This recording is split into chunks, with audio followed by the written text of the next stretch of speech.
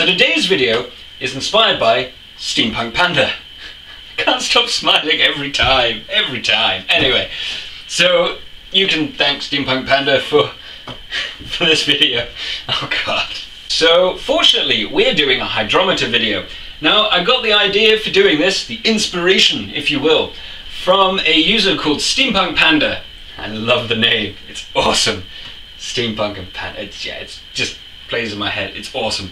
So he wanted to know how I worked out my percentages for my alcohol using my hydrometer, because most people use brewing calculators. So yeah, I'm going to do a short little video on how I do it, and just bear in mind that a lot of hydrometers do have these other things on there in one form or another. So if you have a hydrometer, take a look, you'll probably find it in some form or another. Anyway, so let's get to it. The hydrometer, a mystical tool full of powers and wonder. How to unlock the secrets? Tell me. So we're going to be looking at the hydrometer, and I've got a lovely picture of the hydrometer. Looking very good. Now it is the exact hydrometer that I own. It happens to be, I bought mine from Wilkinson's, and we're going to look at the scale that's right in front of you. It is the standard scale. Ooh, sorry, I hurt my back, and yeah, it hurts to talk and breathe. Anyway, so it's a standard scale that pretty much every homebrewer uses. Now what this actually is a density measuring implement. It measures the density of your alcoholic concoction. So the more sugar you put in, the higher the hydrometer is going to go. Now a hydrometer is only accurate at 20 degrees centigrade. Don't ask me what that is in Fahrenheit, because that's, yeah, that's Fahrenheit, that's funny numbers.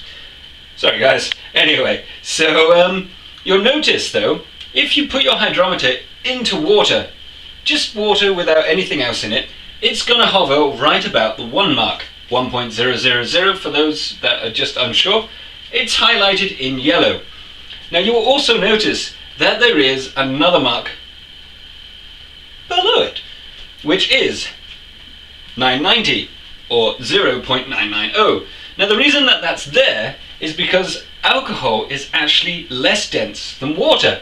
So if you get a truly dry fermentation all the way, drier than a badger's butt crack, it will read less than water. So that's why the 990 is there. So that is technically 0 for your alcohol. Yeah, so a lot of people use this scale. It's okay if you write down the numbers.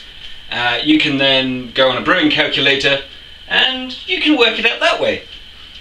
What people don't tell you is most hydrometers actually come with different scales on there. Some have a grams per litre of sugar, grams per litre scale, which again is accurate at 20 degrees centigrade. They're all pretty much accurate at 20 degrees centigrade.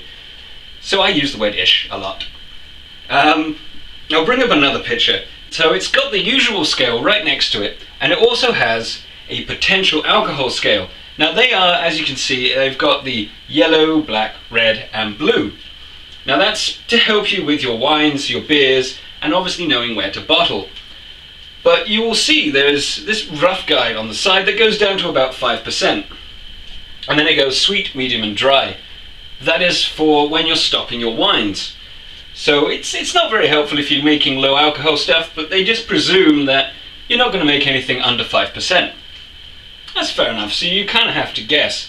So I'm just going to take a rough example. Your potential alcohol level is 17%, and your alcohol finishes at 5%. So basically, the easiest way to work that out, to an ish, is take away 5 from your 17%. Now that gives you a total of 12. Now if your maths isn't that good and you want to go the other way, you can plus it, which basically means your 5 is now a 0, and then your 6 is a 1, and then you just keep counting until you get to 17, and that will be the same, which is 12. So yeah, that's how I quickly work out how I use my hydrometer. So I wanted to make this video kind of informative, kind of fun, kind of easy to understand. A lot of people have done the video before, and I just wanted to put my little spin on it and try and keep things short, sweet and simple and keep you engaged. I mean, you want to know, so hopefully this has helped you out in some way. If you like the video, of course, thumbs up. Don't forget to rate, comment, like, and share, subscribe, you know, all the good stuff.